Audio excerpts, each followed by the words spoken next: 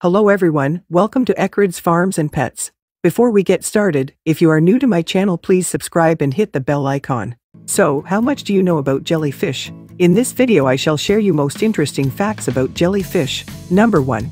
Jellyfish are the oldest multicellular animals on the planet, believed to be more than 500 million years old. That makes them even older than dinosaurs. Number 2. Jellyfish do not have a heart, lungs, or a brain either.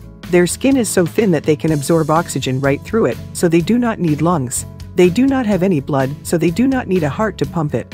And they respond to the changes in their environment around them using signals from a nerve net just below their epidermis. The outer layer of skin that is sensitive to touch, so they do not need a brain to process complex thoughts. Number 3. If you cut a jellyfish in half, the pieces of the jellyfish can regenerate and turn into new jellies. Number 4. Many jellyfish have bioluminescent organs which emit blue or green light, and so they glow in the dark. Number 5. In 1991, moonfish jellyfish traveled into outer space on the Space Shuttle Columbia so that scientists could examine how microgravity affected them. Number 6. The lion's mane jellyfish is the world's largest jellyfish species.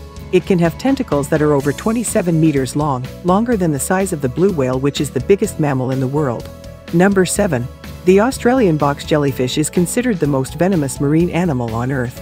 Its sting can cause paralysis, cardiac arrest, and death within a few minutes, barely enough time for a victim to swim to shore. Number 8.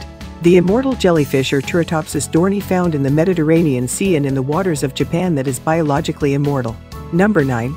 Jellyfish are found in every ocean in every corner of the planet, from the coldest freezing waters of the Arctic oceans to the warm, temperate waters of the tropical oceans.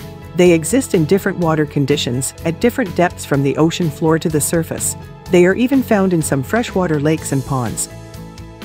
If you like my video, click on the like button and don't forget to share this video with your friends. If you need to ask me anything, write down in the comments section.